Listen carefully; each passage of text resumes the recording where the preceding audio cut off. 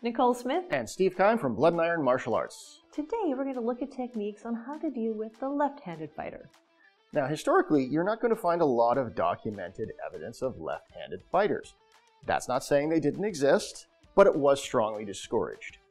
Even today it's strongly discouraged. I used to have a grandmother that would continually take things from my left hand and put them in my right hand as a toddler to fix me. Now, try as they might, they couldn't get rid of the lefties. So, here are a few things that will benefit you when facing a sinister opponent. The vast majority of people in this world are right-handed, so left-handed fighters have a wee bit of an advantage going in. All of their training partners are most likely right-handed. In fact, it's kind of funny watching two left-handed fighters fight. They're not accustomed to left-handers either. Intercepting and controlling your opponent's line is essential to defeating a left-handed opponent.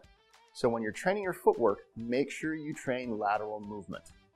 A fighter who is too linear is going to have a much greater difficulty adapting to a left-handed fighter. When facing a right-handed opponent and I want to take the inside line, I'm going to create a wedge using my palm up position. This changes for the left-handed fighter. When facing a left-handed opponent, my positioning of the sword is essentially reversed. Instead of coming to the palm up position, I change to the other side and control my opponent's blade to the palm down position. Not only does my sword position change, but the position of my footwork changes to attain maximum control.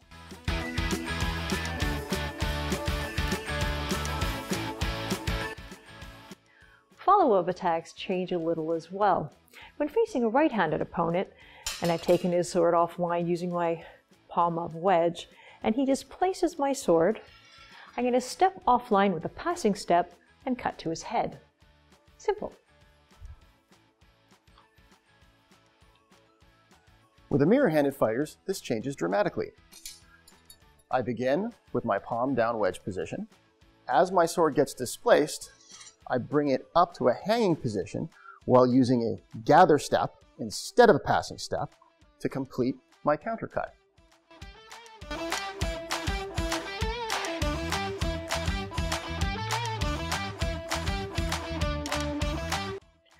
Now, cutting is another area where left-handed fighters changes the angles quite a bit.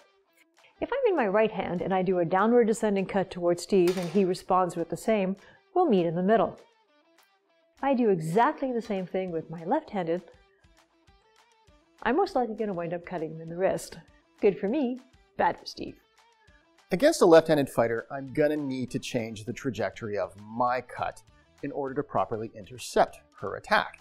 I'm going to need to cut from my left to my right in order to properly intercept the attack, and it opens up the possibility of me going into a thrust to finish the exchange.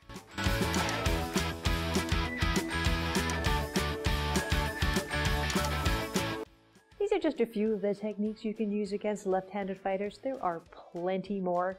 If you're interested in having us do a follow-up video, please leave a message in the comments below. Whether you're just starting out training in HEMA or you've been training for a long time, training left-handed provides you with a lot of benefits.